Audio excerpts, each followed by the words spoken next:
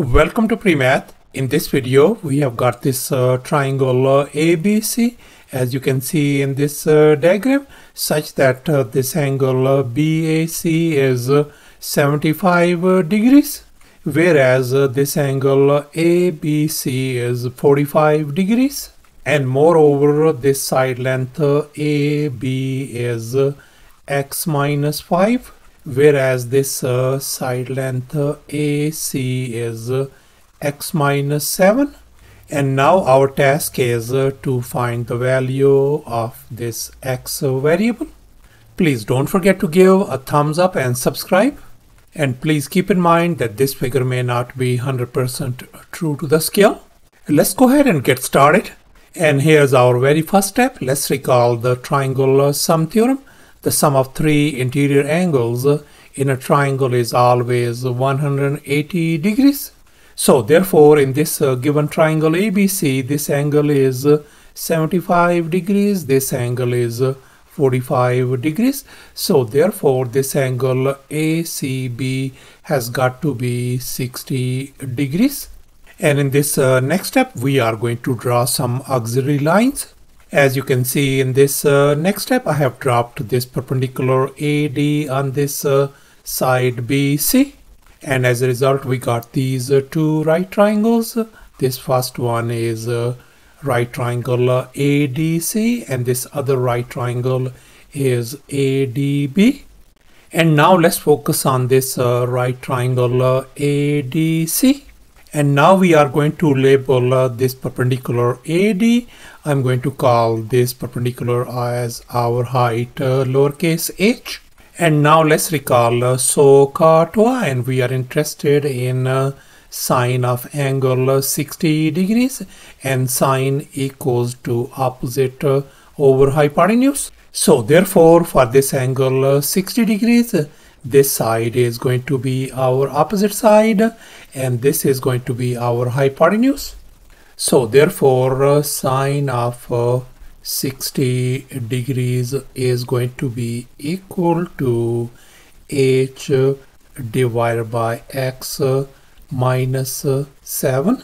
And now we can see sine of 60 degrees is square root of 3 divided by 2. So therefore, I am going to replace this sine of 60 by square root of 3 divided by 2.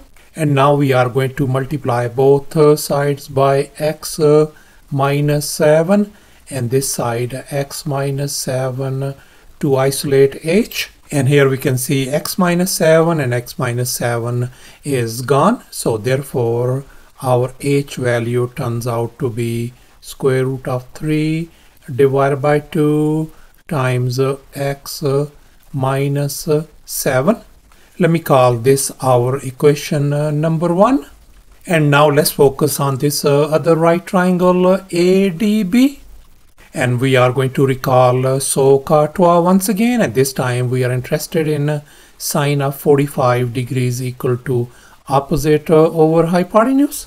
So therefore, for this angle of 45 degrees, this is going to be our hypotenuse, and this side is going to be our opposite. So therefore, sine of 45 degrees is going to be equal to h divided by x minus 5. And now we know that sine of 45 degrees is square root of 2 divided by 2. So therefore, I'm going to replace this side by square root of 2 divided by 2. And now we are going to multiply both sides by x minus 5, and on this side x minus 5 as well to isolate h.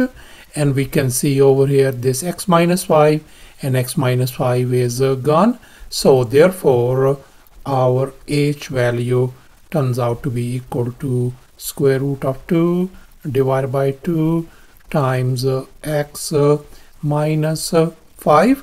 Let me call this our equation number 2. So therefore, we are ended up with these two equations, and now we are compare these equations. And now we can see the left hand sides are identical. So therefore, we are going to equate these right hand sides as well. So therefore we can write square root of 3 divided by 2 times x minus 7 equal to square root of 2 divided by 2 times x minus 5. And now we are going to remove the fraction by multiplying by 2 on both sides, and we can see this 2 and 2 is gone. Likewise this 2 and 2 is gone as well. On the left hand side we got square root of 3 times x minus 7 equal to, we got square root of 2 times x minus 5. Let's distribute these quantities on both sides. So therefore this is going to give us x times square root of 3 minus 7 times square root of 3 equals to, on the right hand side, x times square root of 2 minus 5 times square root of 2. Let's combine the like terms by moving this quantity on the right hand side, and likewise I'm going to move this x times square root of 2 on the left hand side. And now we can factor out x from the left hand side. So x times square root of 3 minus square root of 2 is going to give us on the right hand side 7 times square root of 3 minus 5 times square root of 2. And now let's divide both sides by square root of 3 minus square root of 2. So we can see this is gone. So therefore our x value turns out to be equal to 7 times square root of 3 minus 5 times square root of 2 all over square root of 3 minus square root of 2. And now we are going to rationalize the denominator by multiplying and dividing by its conjugate. So therefore I am going to multiply by square root of 3 plus square root of 2 divided by square root of 3 plus square root of 2 as well.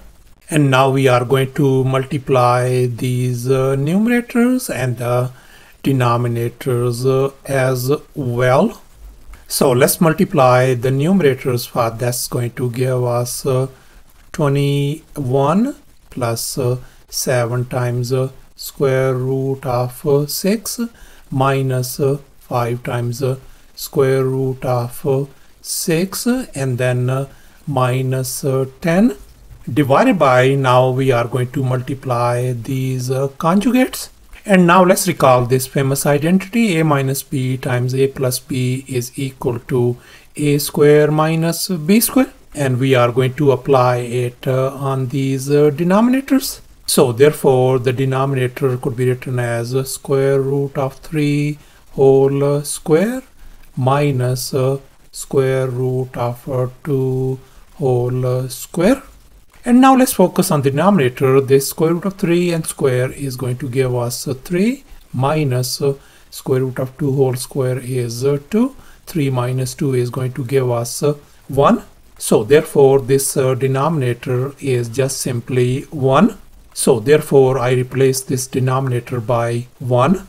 And now let's combine the like terms on the numerator. So therefore our x value is going to be simply 11 plus 2 times square root of 6. So thus our x value turns out to be 11 plus 2 times square root of 6 units. And that is going to be equal to approximately 15.9 units. Thanks for watching, and please don't forget to subscribe to my channel for more exciting videos. Bye.